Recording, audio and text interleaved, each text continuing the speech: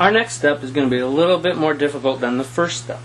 We're going to take our block of foam, our file, our sandpaper, and our tube, and we're going to make our nose cone. The first thing we need to do is we need to make the shape that fits inside of the tube. This shape needs to be able to go in easily, but it also needs to be able to come out easily. But you don't want it to fall out, okay? So we're just going to simply take the rocket tube, put a nice impression on it right there. That's roughly our circle.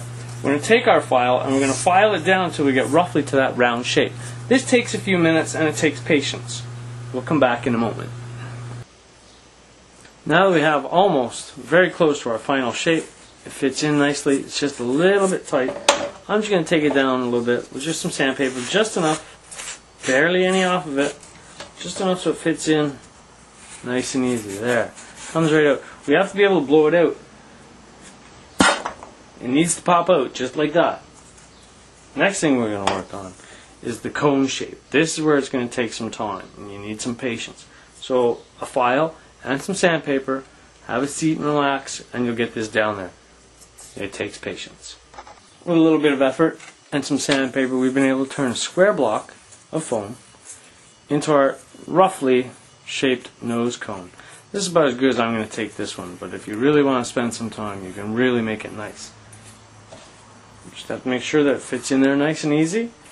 It doesn't have too much of an overhang around the body of the rocket, because you don't want it to look like a big mushroom, because the guide straw is going to get, the guide rod is going to get hung up on it. And it has to be able to pop out easily. Nice.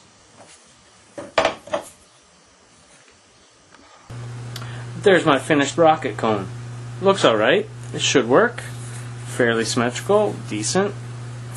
Try it back in the rocket tube. Fits in nice, snug, doesn't fall out.